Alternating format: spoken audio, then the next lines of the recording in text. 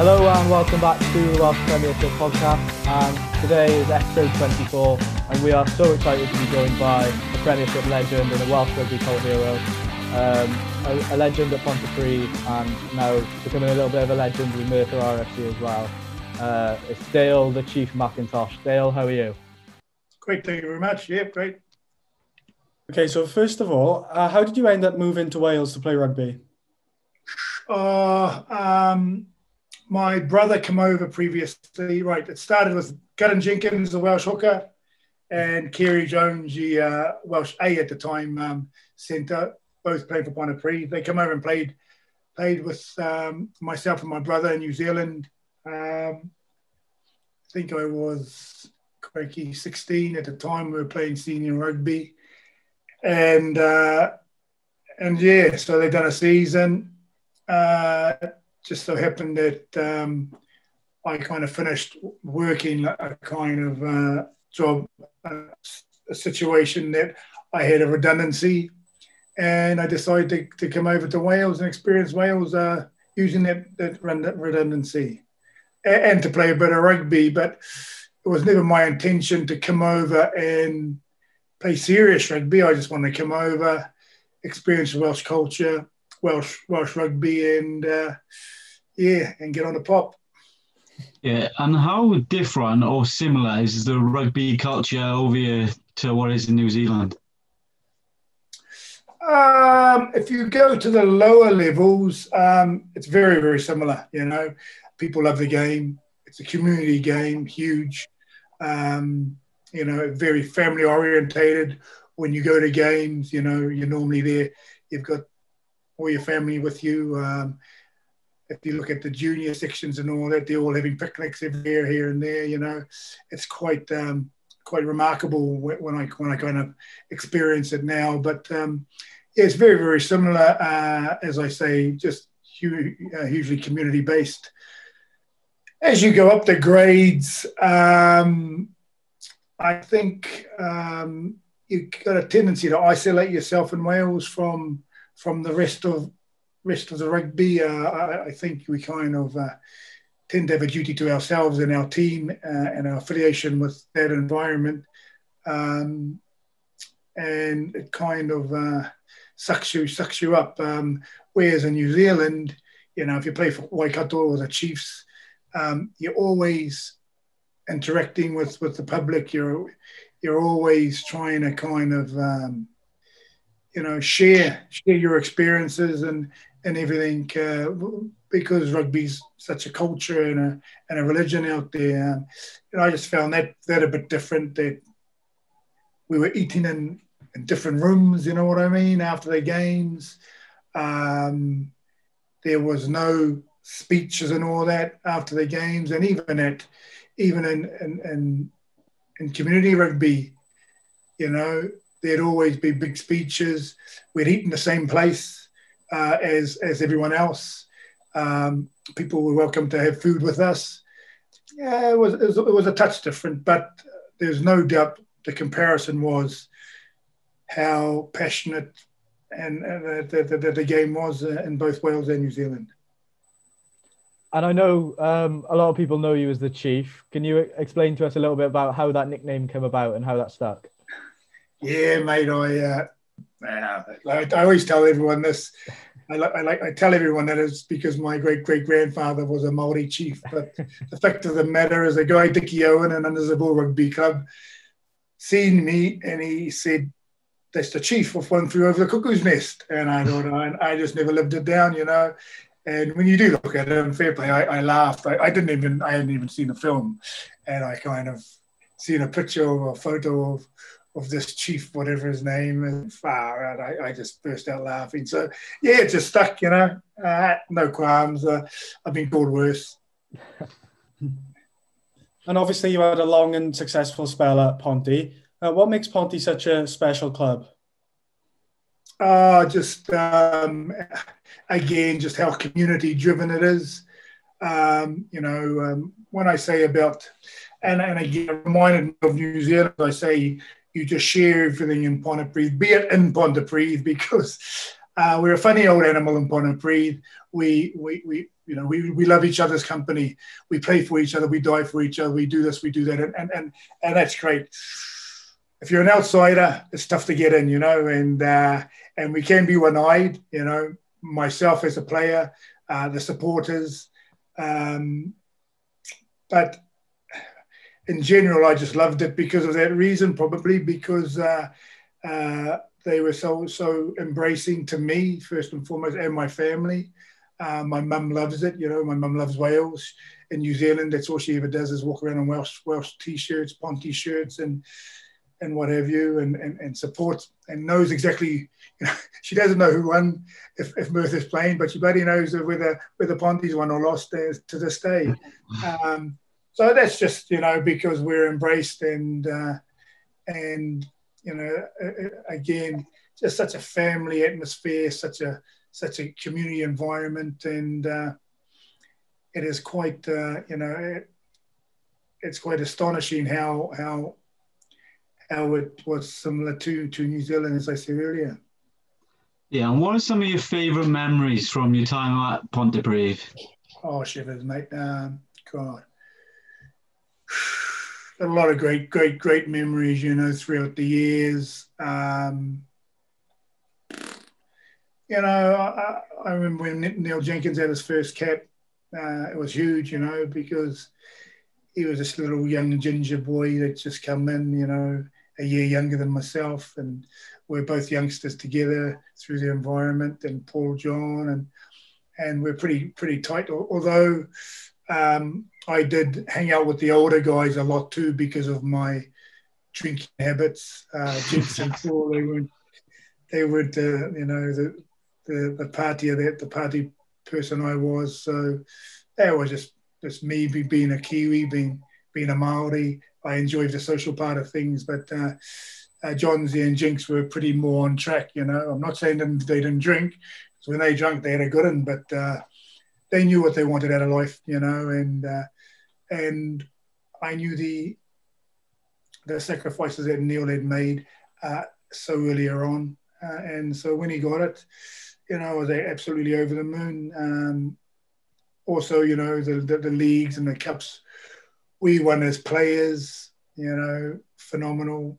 The parties after, with our families, and you come back from even losing. I think we lost to Swansea the first year, and we come back and think, oh man, we've let everyone down, and we'll go back to the club, duck in the corner, sit in the corner, and just have a quiet couple of beers. God, when we got back, there was just hordes and hordes and hordes of people.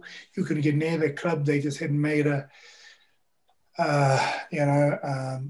line down towards town. So it took us an age to get through the crowd and just chance, and that was after we lost, So that's a huge memory for me because it's all well and good winning. It's all well and good having success. But we were bleeding as people. We were gutted that we had lost that game, and we put every effort in to win the game. But we played a bloody good Swansea side on the day who just outplayed us, at clinical times and clinical moments. So yeah, we just kind of got back to that club and we got absolutely bollocks. I don't think the bar shut all night. There was still about 150, 200 people there the next day, 11 o'clock. So yeah, just memories like that. Few incidences that I can't, that we've had off the pitches that I'm not proud of, but when I look back, make me laugh. One being we got into a bit of a scuffle in France as normal. Just the one. In Colombia this time. We like to change it about. We don't want to go to the same place and have a scrap. So as we do, obviously all over, spent the night in the cells and this and that, and then got caught into up into the boardroom on the Monday morning with Kenneth Thomas. There was about 6 of us sat in there. So he went off on one, bang, bang, bang, bang, bang, and then he said, one thing that's good out of this, Chief, you haven't started it. So I thought, oh, crikey. Okay. So finally kind of calmed down a touch. So he went to walk out. Then he just turned around and said, and which one of you strangled an effing dog? Now, what happened during it, one of the police Alsatians jumped on Sven Kronk and he actually choked it out. And I remember seeing the dog on the floor. And I said, what's going on here? Well, at the time, you're just more concerned about not being arrested, obviously defending yourself and all that. But then afterwards, I thought, what enabled him to strangle a poor dog? What had that dog done? But, just funny things like that when you think back. And on numerous occasions, all my mates, Baz and Stella, they remind me of the crazy things we did. And it was just great memories. It was like a great time. Yeah, obviously you mentioned then some of the instances you got into. Do you regret any of those instances, or do you think that they kind of shaped you into the man you are today? Both. If I'm to be honest with you, I regret the brief stuff and all that, because it was just it kind of hindered my international career. Although factually, at one stage I just wasn't playing well enough to get in the team, and that's life. But at one stage I was, and I kind of carried it over me a bit. So there is regret in relation to that, but we actually didn't start it. We did not start it whatsoever. They initiated everything, to the point, they wanted to continue it, and we just finished it, even to the point, they come to our hotel with baseball bats and in a minibus, and this is fact, I don't have to lie about anything, there's nothing. And they still wanted to go, but then when we were still all there drinking in the hotel, they changed their mind and got back in the van. So, it was tough. And if you see it on the pitch, again, they initiated it all on the pitch. We just weren't going to take a backward step because it was part of winning a game of rugby in those days. Showing any kind of weakness, emotionally, morally, physically, you're going to come second in that match. A bit different nowadays. The high skill level, and they're trying to cut out the physicality of the game for safety reasons, obviously. So it is a bit different, but in those days you won games on emotion, you won games on physicality, and they thought they could, and they couldn't. So it's how something got. And then when you look back at your playing career, who are the best players you played alongside and against? Oh, shivers. There's so many, and I mean this sincerely. I'm not trying to be clever here, but oh God, you've got obviously Neil Jenkins is prolific in Pontypridd, not as a kicker, as an absolute legend rugby player. His speed of pass, his accuracy of pass, the brain on the man, God, it's unbelievable as far as rugby is concerned. And he was so young when he was teaching elder statesmen. That's the funny part about it. Is he was just a kid himself, yet when he said something to Phil John or Steele Lewis, they would stand up and listen. So he probably would be the talisman in relation to the best I've played, because he done it all. He really did. He was a people's person, everything. I played with some, Martin Williams, obviously went on and done great things. Phil John, just tough as they come. Couldn't show to save his life. But man, he was tough, and he didn't take a backward step for no one. And just a great motivator, great talker. Steele Lewis, just absolutely clean off it. Probably should have been in a loony bin because, man, he was a crazy, crazy guy. But he was just so hardened and so respected on the circuit.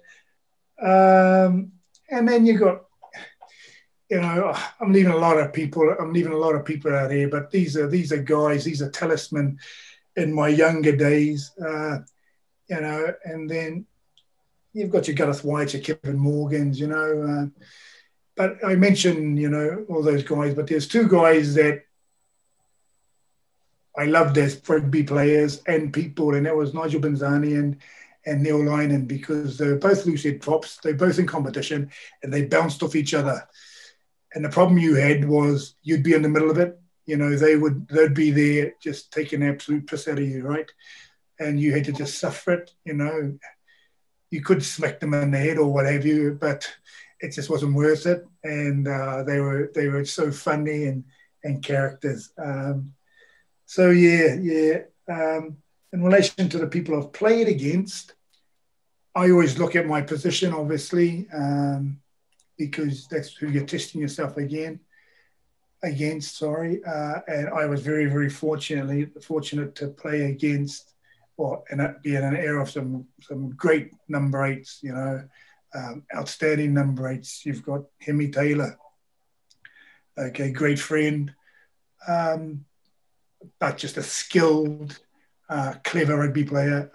Scooby, Mark Jones, hard. You knew what you were going to get out of him.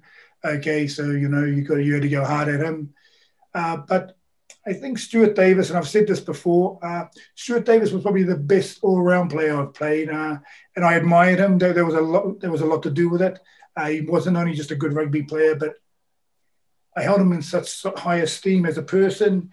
He was a gentleman. He wasn't on the pitch. He was a great rugby player, and he was hard on a rugby pitch. Just off the pitch, he carried himself as a gentleman. He always had time to say hello, to have a beer with you, and talk and be interested in you, and not talk about himself, which us number eights and rugby players have got a tendency to do, And he was always talking. And when you talked with Stuart, when you were in Stuart's company, I really felt he wanted to hear what you had to say, which was always comforting. So I hold him up very, very high in esteem.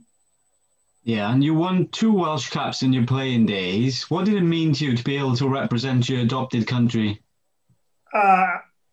Outstanding, You start out as a kid wanting to play for your country. Obviously, my country was New Zealand. Okay, you then come to Wales at the age of 18. And throughout that time, you're playing some good stuff, and you're as good as the person playing for Wales, but rightfully so, you're not Welsh. Then people talk and this and this. Then you put your effort in with your club. So I was Pontypridd, and then I had my family, and then I wanted to kind of achieve for Pontypridd. Then I wanted to achieve for my family, so that the reasons for wanting to achieve changed. So when I actually got my cap, I had 2 kids, and I was playing for them, and I'd also served, something like 8 years, because I played a couple of A games for Scotland. And you know what? Fair enough. I don't know what the years are now. Is it 4 years now? If it's 4 years, great, that's the rule. But I also played with a lot of patriots, a lot of patriotic people. Miffin Davis, Welsh hooker, legend. But he's a cottage burner, mate, and he'd bring me home because he didn't drink. So he'd bring me home when we at 2 o'clock in the morning. I'd make sure he'd drop me off down the street and made sure he didn't know where I lived, just in case, because I'd been kept then, and I knew he didn't agree with me being kept. So I thought, bollocks to this, he can drop me down the street. But yeah, so what I'm trying to say, mate, is I understand people that don't feel that I should have played for Wales, because I've got Welsh blood running through my veins. But I've got Welsh kids. I'm married to a Welsh girl. I've been here, good grief, 3 decades now, so I was never going to go away. It wasn't as if I come over, made my money, had a couple of caps, and I'm off back to New Zealand to live my life. I knew I had set up camp here. I knew there was me. My family was there. My life was there. And God willing, I'll be buried here, you know. And so for me, I thought it was appropriate that I earned the cap first, and I was so proud when I actually, you know, played. Yeah, and then moving on then to the end of your career, and you took your first steps into coaching with Ponty then in another successful period for the club. What are your favourite memories of coaching with Ponty? Right. First and foremost, it was a progression because one of the coaches had stepped down. So luckily, I was able to step in there alongside Paul John. My first impressions of coaching was joy because I knew the environment. You know, I knew exactly what I was dealing with. I knew the weight on my shoulders. I knew our strengths and our weaknesses. Our strengths being our supporters and our community, and the badge and the passion for the jersey. Our weaknesses probably being we were kind of under pressure financially at the time. We had put all our eggs into the Celtic Warriors basket that just broke us. So it was and the other thing was rebuilding in relation to the level of rugby we now found ourselves, because we were always used to being at the top. You know, our supporters trip away changed from Paris to Llandudno, you know, so that was just life, and we had to kind of embrace that. We had to channel that to be successful. But I also knew I wasn't dull. Right? I was very fortunate to be in a good job because I was with the Blues Academy at the time. I had been in rugby development for a long time, so I knew all the players that were 17, 18, 19. I knew the players that were established but just weren't quite good enough to play regional rugby. So I used that to obviously to build Ponty, and I also knew that we had an immediate spinal cord nucleus of a team that was going to compete anyway. It was just about fine-tuning things. You know? Yeah, and you also had a spell coaching the Cardiff Blues. How do you feel that went? And are there any standout memories from your time there? Look, it went how it went. You know, it was tough because I felt that my first year when I went in as a defence coach, that Phil Davis was put under pressure, unnecessarily, mind. We had a horrific, and I mean horrific, ridden season. Honest, now you wouldn't believe. You know, I had to go and get Dicko, Adam Thomas, Walshy, who else? Because of that reason, you know, because we were struggling, and that's not being detrimental to those players, but we had to delve down into the Premiership to bring them in. So it was tough. Could have done things better without a doubt.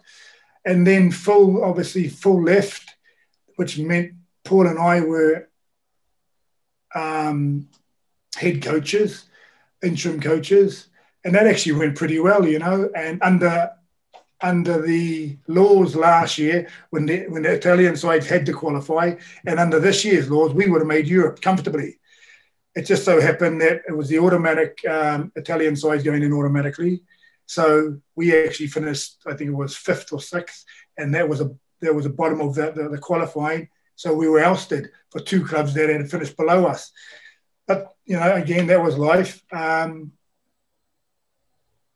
Enjoyment-wise, I thoroughly enjoyed it. The boys were outstanding. The boys were like, you know, digging in deep. I knew that every week in and week out. We had to manage up, obviously, because it's the Blues. And any business or any top side, you've got to manage up because obviously they're run by people who have invested into them. So yeah, that was tough with 1 or 2 of them, but others were pretty good. Peter Thomas was outstanding, good as gold. I got to say it.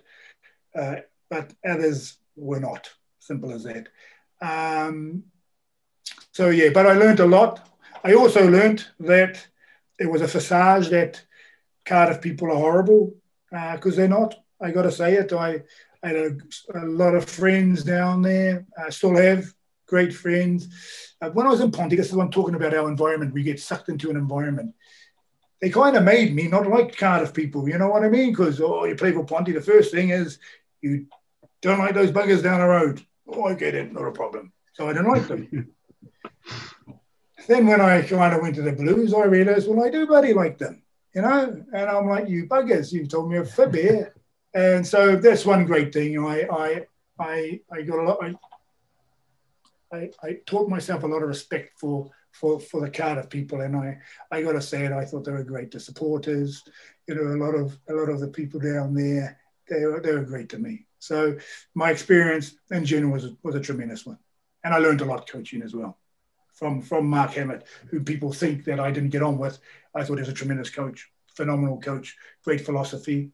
If I had an issue, I think he kind of he didn't respect the senior players as much as I think he should have.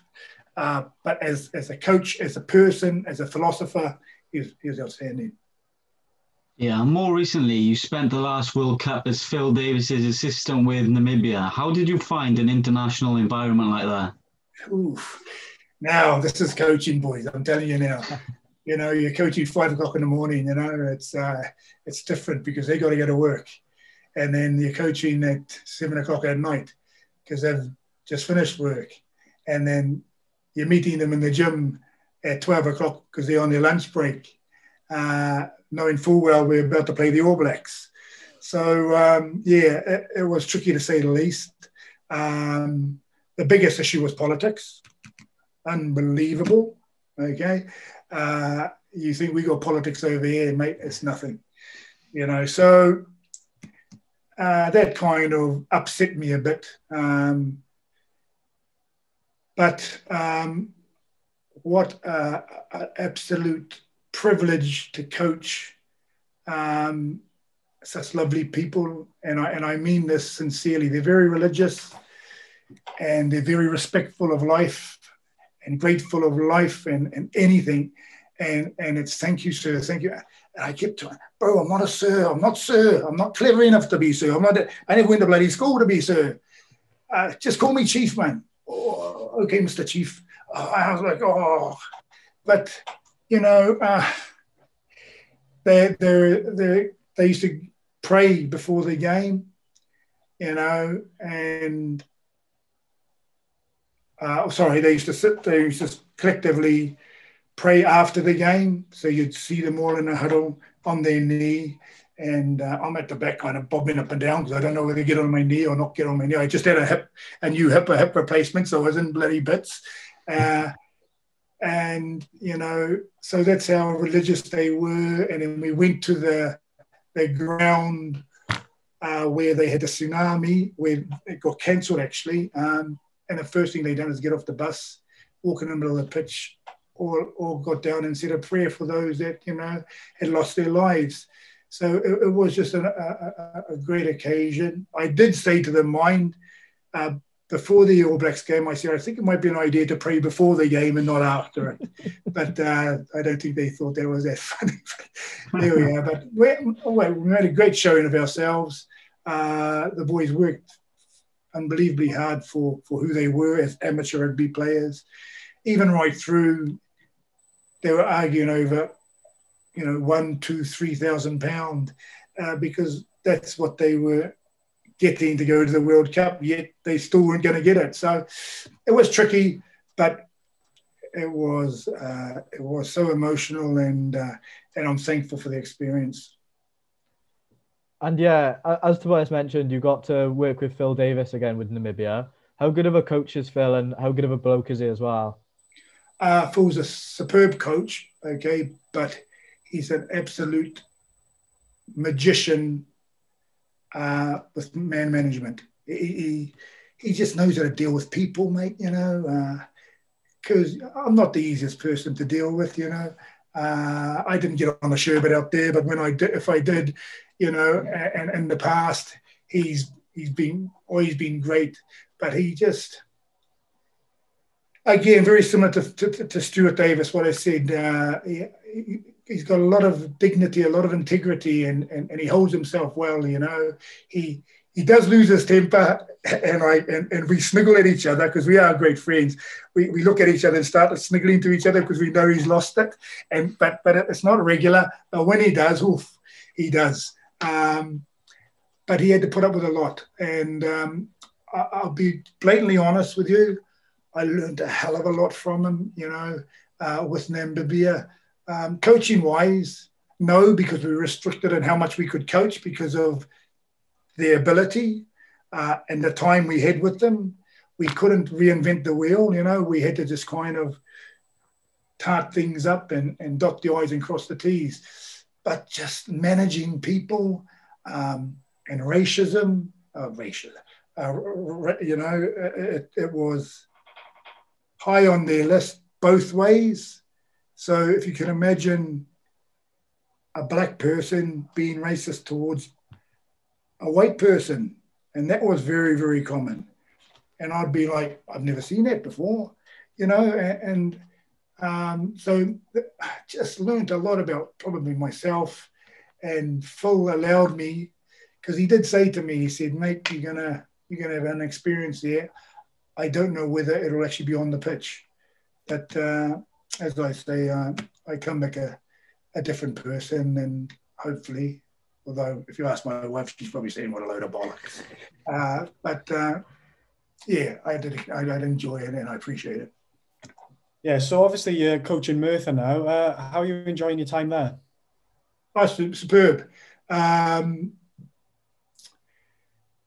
Tough one, because I went in to help my mate, Lee Jarvis at the time. Merthyr's tradition is second, third division rugby. That's where they've been all their lives. We've been fortunate in Pontypridd that we've actually been able to pinch their best players. So it's worked for us. But Sir Stan Thomas decided he wanted to invest in the town. And the best way to invest in the town was to invest in the rugby club, so he could give young kids facilities, opportunities, and just something to strive towards, Now, as I said, our badge represents second, third division. So to get to a level of competition, Sir Stan had to pay money. So we worked with a budget, very big budget in the first couple of years, second division, and then our first year in the Prem. But then we cut that by about 40% because it wasn't right. We initially, or Sir Stan had initially, as I said, I put the money in for the right reasons, but we were starting to get to a level of rugby and a level of continuity in rugby that I wanted them to kind of be proud of the jersey as a player and the environment, and say, look, let's go to Merthyr, not for the money, but mate, it's good crack up there, Chief Dacey, they're bang, bang, bang. They're good coaches, and they love their rugby, and they play to a style that we want to play, and that's what I wanted to do, So it worked out pretty well. We're quite consistent in what we did. What I think the important thing for me was in Merthyr that I had to use Sir Stan's money wisely. So we in other clubs, and I've seen this in every club I've been to, Ponty included, you'd pay your marquee player, let's say hypothetically, 20 grand. Then that kid in the corner is on £700, Now, that kid in the corner puts the same effort as that guy there. And throughout the season, he's going to have to take their pitch, and you're going to be dependent on that guy down there. And if he hasn't got the same motivation, the same application as that big marquee player, then he's just not going to be good enough. So what we did is we took that marquee player's wages down, and we filtered it quite even, the monetaries quite evenly across. So there wasn't a big gap between our marquee player and our third string prop, let's say. because we knew we were going to be dependent on it. And that's what worked for us. Spending that money wisely, promoting a great environment, being passionate about the jersey, being passionate about who we are and our ethics, pretty much like Ponty. Well, there we are. Exactly what I did in Ponty, exactly what I was in Ponty, what we were in Ponty, I took to Merthyr, except I had a couple of bob alongside it. So we had a few beers after the game free. Well, what are some of your favourite memories from being with the club so far? With Merthyr? Yeah. Oh, obviously just winning the leagues, you know. It's pretty simple, winning the league and the cup, because it paid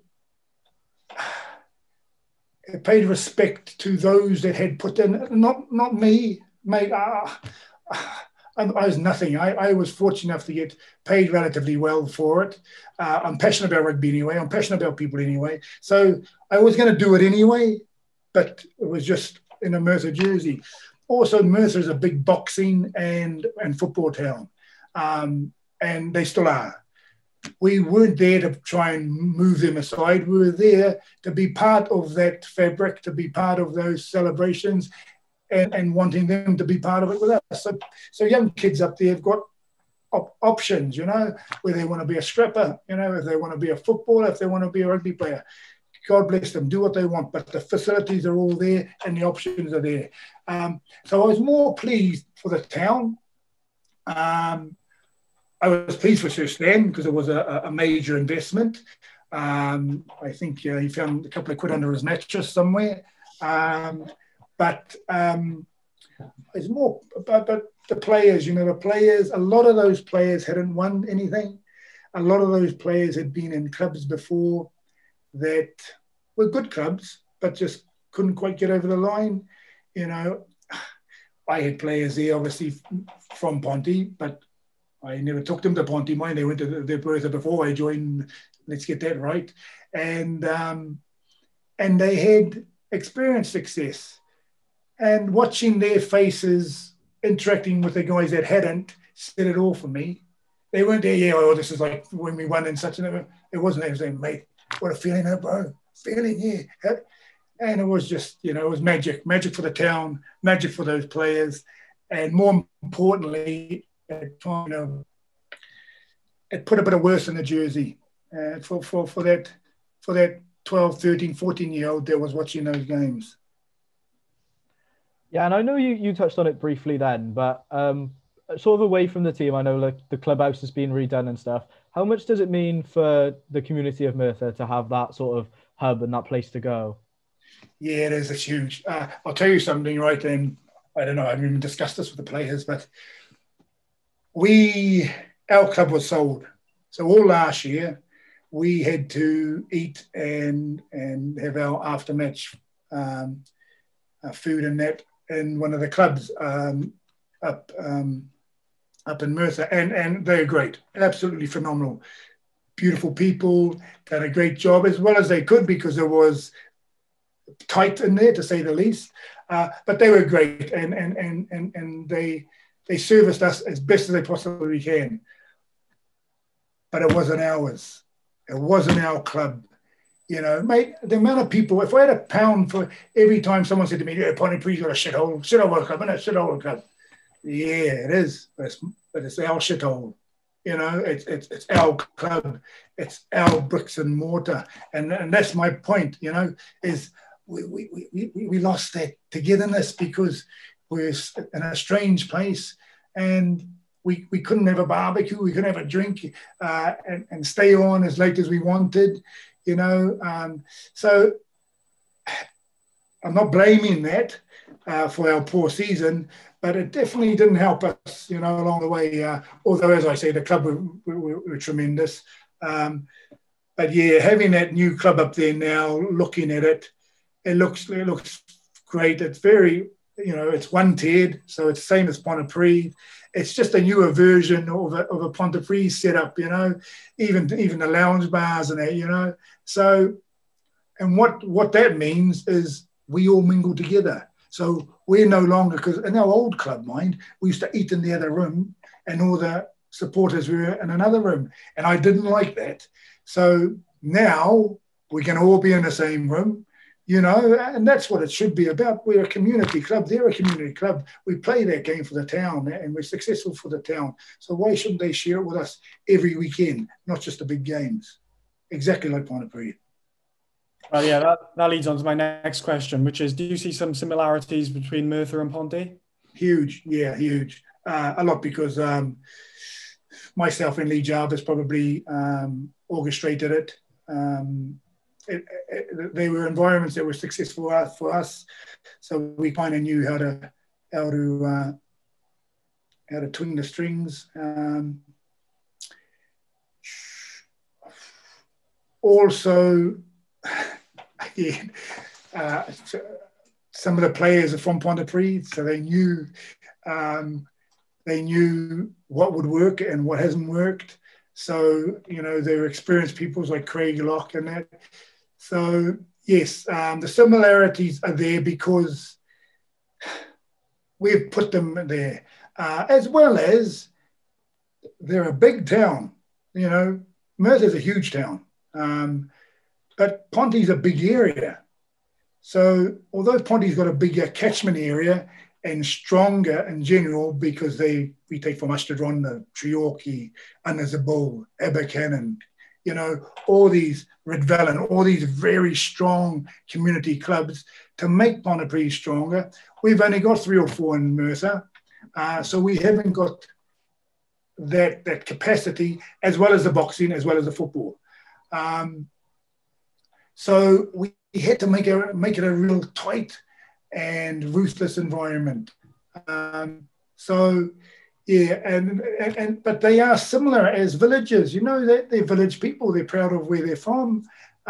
When they take the field or they compete in anything, they're proud of what they do. So, you know, the answer to your question, hugely similarities, both orchestrated by myself and Lee Jarvis, as well as just being similar environments, similar towns. Yeah, and having been involved in the Premiership for a long time, what do you think the purpose of the league is? Do you think it's to develop the young players coming through, or is it all about just winning the league? Development, okay, but people got to ask themselves, what does development look like? Okay, so it's pure development, right? But development doesn't mean you play a 17-year-old in front of a 28-year-old because he's had his time, and it's development is what does development look like? That's a big question. So you're playing these Mickey Mouse, Pop and Crisp A games, right, for the Blues. Okay, you've got all a bunch of youngsters who are playing experienced people, Leinster A. They go out there and they've got all the endeavour in the world. Okay, all the endeavour in the world. They're going to work their cogs off, but they haven't experienced something like this. They don't know how to change up and how to change down. They haven't got the experience.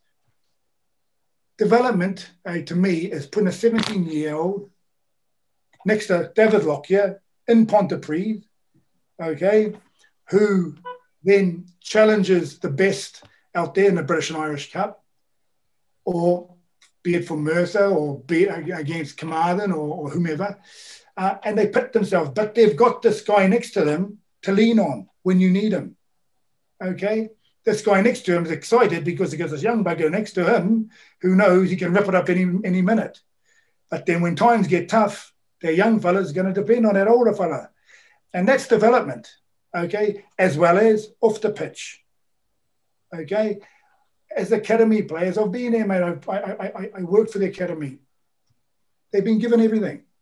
Doesn't make them bad people, and it doesn't make them spoiled little brats, because they're not, because they're good kids. Otherwise, they wouldn't be in the academy, because we also go on character. But they haven't been pissed up, you know what I mean? They haven't had a good laugh with the boys. They haven't had a barbecue and then had a good, you know, just interacted with the supporters and all that. They haven't. And then once you get part of something, then you want to give more back. And so for me, the Premiership's about development. It's about bringing these youngsters, okay, whether they're in the academy or they're not, they haven't quite made it at that point, using your environment, your seniority, your experience as a coach and experienced players to bring this kid through. And then when the time's right, you shake his hand and you wish him all the best when he goes and plays for the region. And that's exactly how it should be. And it should be players. If you're from the Ponty area, you go back to Ponty. If you're from Cardiff, you go to Cardiff. You know, we haven't got a big catchment area, but if they're from Merthyr, well, I know we've kind of leaned towards the Aberdares and the Mountain Ashes as well. Then they come back to Merthyr. If we can do it that way, I think it's fair. I also think, you know, I use the analogy, I played for the Bull when I finished playing for Pontypridd, you know. People were going, what are you doing, mate? And I played for the Bull seconds. So they thought I'd just go out there, you know, whatever. Well, I didn't. I went out there and I just flew into everything. And they were like, what are you doing, man? You know, you're 38 years of age, 40 years of age. Why are you doing that? And I said to them, well, I've got to buy my bread and milk and under the Bull. All right. So what that means is I'm from the Bull. I'm not going to go up to my local co-op buying bread and milk and someone behind me saying, yes, Chief, you were shit yesterday playing for under the Bull. I'm too proud for that. So my point being, if you're from Pontypridd, if you've grown up watching Pontypridd, if you know what Pontypridd is about, then I promise you something, you're going to fly into it in a Pontypridd jersey. If you're not from Pontypridd and you're from Cardiff, but you've been made to go down there, are you really going to give it everything? When your back's against the wall, are you going to scrap yourself out of it? Nah, you're not, mate. You're going to say, oh, let's just get this game over and done with and get back down to the region. That's my theory on it. I think I'm right because it's the nature of the beast. And if you don't think that way, then probably not a good person, or you shouldn't be playing a game at a high level. Yeah, and Dale, I just wanted to touch on, obviously you were around when regional rugby was introduced and the whole thing with the Celtic Warriors.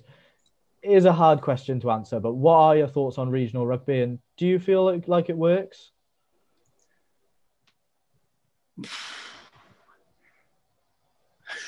It's a tough question for different reasons. I was lucky enough to be part of the Super Six conversations because at the time I was captain of Pontypridd. They were happening about the 2000 mark, the year 2000. So I was party to a lot of those meetings, and they were going to be the Super Six or the Super Eight, the top six or top eight clubs. And they were going to get that finance. And obviously you went regional, okay? What I will say, it couldn't stay how it was because it would have been bankruptcy, simple. We never had the money to facilitate all the clubs anymore. We knew that. So the regional concept was made. I still to this day believe it should have been a Super Six. Should have been for the Super Six clubs that had earned their right to be in there. Straight away you see Cardiff Blues paying lip service to the regions. Now all of a sudden now they've just decided, no, we're going to do our own thing after 10 years or whatever it is. So as regional rugby worked, probably not as well as it could have or should have, but the alternative was bankruptcy. And it's all well and good saying, well, that car's not very good, or but the car that we're going to have if we don't fix that one is shite, So it's always versus something. So I know for a fact, it was going to be bankruptcy. But if I can tell you, I don't think regional rugby has worked as well as it could have or should have for different reasons. But we never had a lot of choice.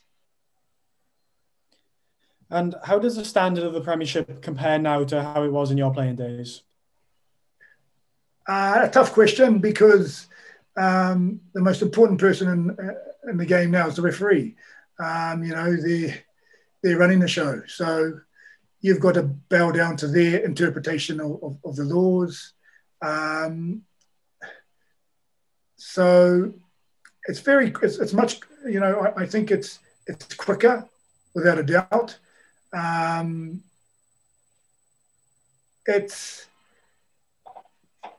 the skill level is the same for different reasons. The skill level, it's quicker because, and the speed skills are involved. But back in, when I was playing in the Prem and coach, people were trusted their skill set. They'd be more flamboyant. They'd try these one-handle flows and all that. You know what I mean? But because you're always under microscope as academy players, this and that, I think people suffocate themselves a bit, and it's tough. Even as a coach, you say to them, mate, just go and express yourself, bang, bang, bang. Give them enough rope to express themselves, but not enough rope to hang themselves. So, that's the important thing. So without a doubt, the physicality is nowhere near, and that's because of the laws of the game now and the interpretations of the law, and that's fair enough, by the way. I got serious issues on a lot of that, but I also understand the health and safety aspect of it. So it's quicker, okay? It's as skilled, nowhere near as physical, and that's about it. It's still it's attractive to the average human being, but there's people out there that like the confrontation. They like a bit of a scrap. They like a big hit. They like to smash someone in the ruck. We've lost those. I know a lot of people watch rugby league now because of that reason. But that's just life. That's just trying to get the balance right between playing the game and making it safe. And let's take you back to last season before it got cancelled due to COVID. Merthyr was 6th in the league. What did you make of the season up until that point? Quite bad, really. We struggled with consistency. I'll take blame for it. I wasn't there for the first half. Well, first couple of games, first 4 or 5 games actually. We come unstuck then, and then you're playing catch up. I was in Japan. It was a decision that I couldn't turn down. It was a life-changing experience for me. Not life-changing, but just a life experience for me. And I really felt I was going to bring something back, which I did. Back to Merthyr. But we had injuries in key positions earlier on. Like everyone else, I don't want to sit here and make excuses because rugby's about variables, and we've all had them, ups and downs. So it just happened that we had a few injuries. It just happened that I wasn't there to perhaps orchestrate a few things here and there, and a couple of key positions weren't playing as well as they had in the past. And you know what? That's rugby. That's just life. Did I foresee it? No, definitely not. But as I say, it wasn't good, and it wasn't. We've set ourselves targets, and sometimes when you win 3 leagues on a temp or whatever we won, I don't even know. You start to think you're untouchable.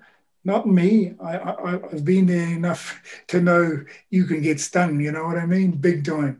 So it's just trying to keep people's feet on the floor.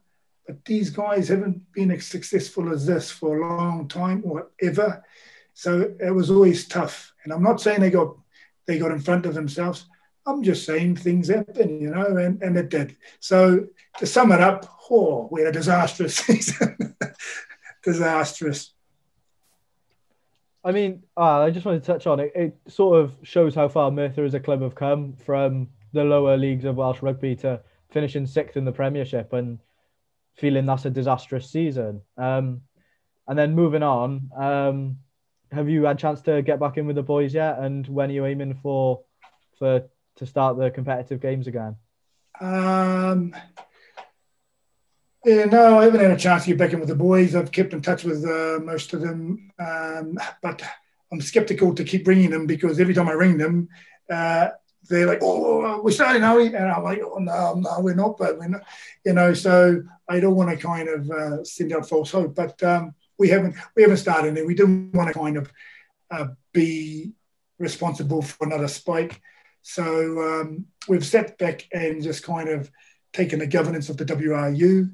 I think it'd realistically, we want to play this season. You know, obviously, the season's over now anyway. But I think hypothetically, I'd like to think we could get back playing full rugby in the middle of October, beginning of November, and that then that'll give us a couple of months still to kind of see where this virus lies, and then we can so then we look at chain arguments like September, October, and then fly into it, and even then it'd be a managed season for obvious reasons, just in case there's respikes and this and that. So let's just get back with the boys, you know, get back on the payroll kind of thing, you know what I mean?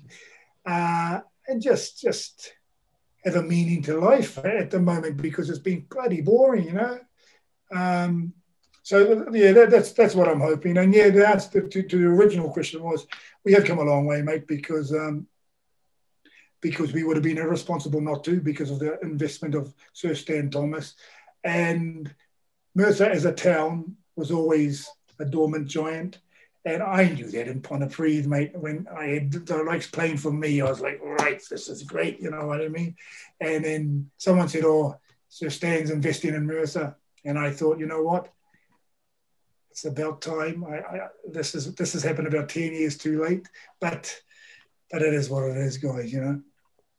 Yeah, and then the final question from myself is, what are Merthyr's aims for next season, and how good have Merthyr been at keeping the players busy during COVID and not being able to train? Yeah, we can only depend on the players'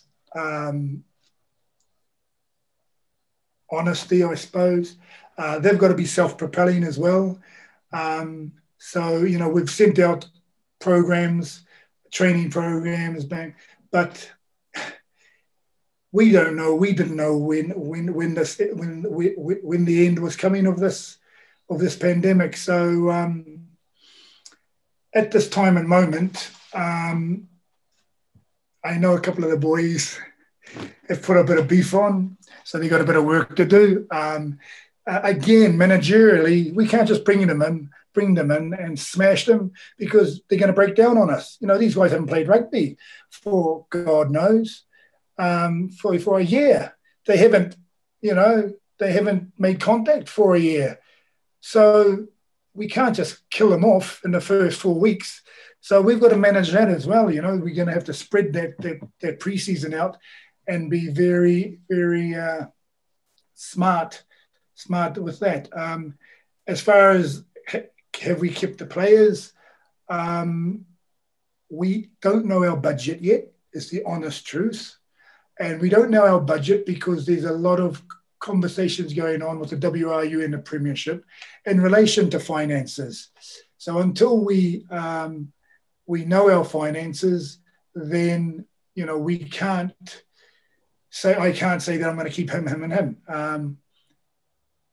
But genuinely, I think everyone's understands the situation. It's not our fault. It's not your fault. It's not my fault. It's just probably humanity's fault that this has happened, and we just got to all try and deal with it together. So we're doing that at the moment. I'm really, really hopeful that we'll know a lot more in the next fortnight, because I know there's very important meetings going on in the next fortnight. Once that takes place, we can all sit down, both collectively as a Premiership, and discuss the way forward, and then individually as your clubs, and discuss your way forward. And then that's when your targets will be set, you know, and your KPIs will be set. So, you know, but I'm hoping, if you're asking me sitting here, you know, I'm going to play this league this year to win the league. You know, that's all I've ever done. That's all I've ever known. Whether we do that, obviously, is another thing. Whether we're able to do it, whether they give us an actual competition to play in, again, I don't know. But if they give us a competition, if I get some sort of budget, whatever it is, I'll fly into it, mate. Yeah, and then lastly then, how did COVID affect you personally, and what were you doing to keep yourself busy during all the lockdowns? Well, been lucky enough to be on furlough. and not a lot, to be honest with you, bro. Just training. Got to a gym because I was able to get to a gym. Can't tell you what gym it is, Wayne. All through the governance, no one else used it. So yeah, just trained hard, tried to stay level-headed, tried to keep positive, try to keep the family positive, although my son's in at work from home. My wife works for the NHS. It's just about that, just trying to stay positive. And I'll be honest with you, the last month has been the toughest. When you're on that finishing straight and you're almost over that finish line, you start getting anxious, and that's been tough. I laid off the booze, I laid right off the booze. I think I drank twice in 6 months, 7 months, which is a miracle for me. But yeah, it's just been about staying focused, trying to keep your weight down, because you get those lockdown love handles. We've all seen them, boys and girls. So but I'm not going to lie, it's been tough times, because when you play sport all your life, when you've played a team sport all your life, you're used to being around people, and in the last 5 months, we simply haven't.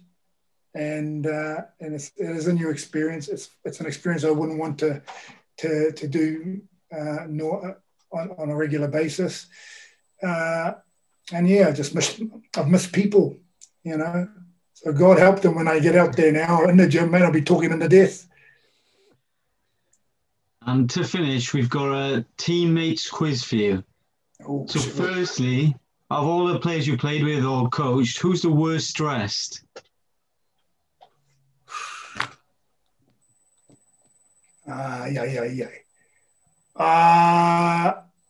It's going to be you boys might know him, Martin Rowlands, flanker from Lentwood Vardra. Horrific. He used to wear green. Green was his favourite colour. Green and white striped trousers, green shirt, and green boat shoes with massive green suction things on. That was his favourite. But how he didn't have a hiding for wearing that, I don't know. But I know I wanted to slap him just for wearing those shoes. But there we are. Martin Rowlands, without a doubt. And apart from yourself, who's the best drinker? Shivers. That's a tough one. Who's a bit of a... I know Lockyer would want me to tell him, but he's not even in the first 15. Steady drinker, good drinker, full John. And who's the best changing room DJ you've seen? Oh, Shivers. You know what? I don't know who was doing the music, because I used to absolutely hate music, but I know it's between Tubbs and Dicko, and Jake Thomas is pretty good as well. In our day, mate, well, we'd have a bit of Elvis on in the background, you know what I mean, and get on with it and a cream roll and get out there. But nowadays, music's important to them, So yeah, I think Jake Thomas, Tubbs, and yeah, Dicko thinks he's been in Venus flytrap too. And who's the biggest liability you've seen on a night out? Besides me again?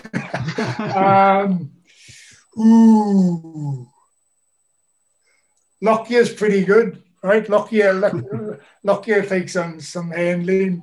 Aaron Pinches is a bit warm on a night out, well, in a tricky way, I'm not going to lie here.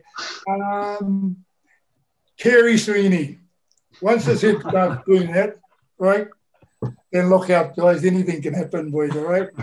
Yeah, once old Noddy goes, anything can happen. So, yeah, I'm going to go with Kerry Sweeney. And if you were stuck on a desert island, who's the teammate you'd most want to be with and the one you'd least like to be with? Neil Linen most, because he's just hilarious, and he'd give me a survival kit in his humour. The least. Well, this is a tricky one. Probably Stella, because he just want to fight me all the time. He just lives fighting, and he always picks on me. He just don't like me when he's got a few beers in him. He just wants to kill me all the time. But he just can't. That's all. All right, that's a wrap for episode 24 then. Cheers for coming on, Dale. It's been a pleasure speaking to you. It's been a pleasure. Thank you very much, guys. Thanks for taking your time out. Cheers. And for those of you watching, remember to follow us on social media @WelshPremPod, and we'll see you again in 2 weeks for the next episode. Thank you and goodbye.